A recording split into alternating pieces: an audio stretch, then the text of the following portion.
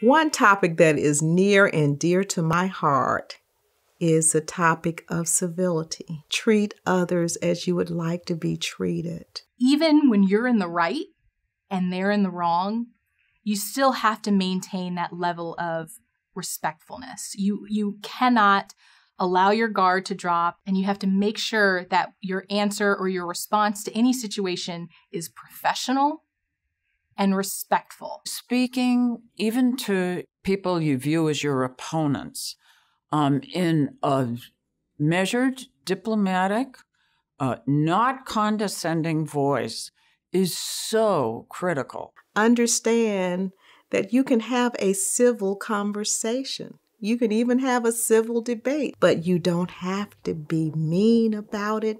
You don't have to become angry. You don't have to fight. You don't have to name call.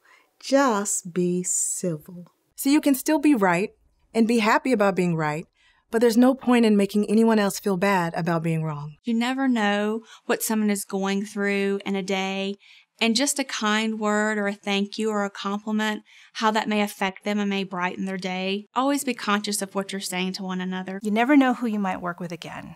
And somebody that you worked with 10 years ago might end up being your boss, 10 years from now. And I think it's important to be kind to one another. I think it's important to respect everyone's values and viewpoints. And everyone will respect you more if you give that same level of respect to other people. The way you are matters professionally. It's not all about your resume and all these other things, but it's also the side of you, of your integrity and what you believe in. Are you honest? Are you kind?